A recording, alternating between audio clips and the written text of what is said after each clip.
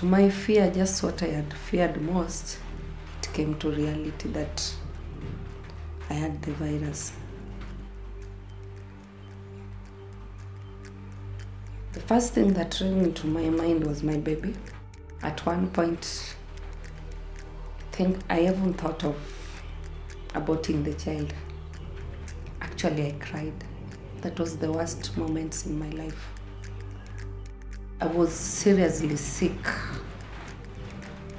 Seriously. That is when the reality now dawned into me. And I said, no. I'm carrying another being in me. My boy's life was at stake.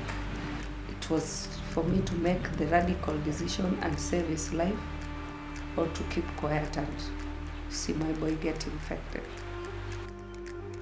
The journey was not smooth. I conceived, yes, and then delivered. And by the time I was doing all this, I had not disclosed my status. I was living with my husband. Now I was afraid of how do I tell this man the outcome.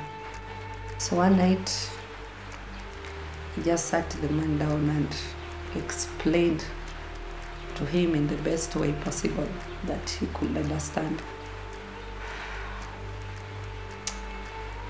I remember that night, it was hell. It's easier for a woman to live with a man who is positive, and that woman will just be okay. But it's always the other way around. For a negative man to condone or to contain a positive woman, it's never easy. It's not an easy path.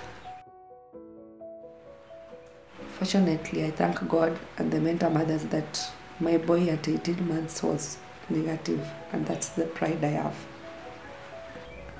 Working with the mothers to mothers, you'll meet all kind of people. You'll meet all kind of situation. Everybody you're going to meet depend on you, and they know when they're in your hands, they're actually in a safe place. So I just wanted to help other women who might be in the same shoes that I wore one time. Everybody, be it you're HIV negative or positive, everybody deserves to be loved and deserve to be cared for. And the society has to contain all those different people for it to be complete.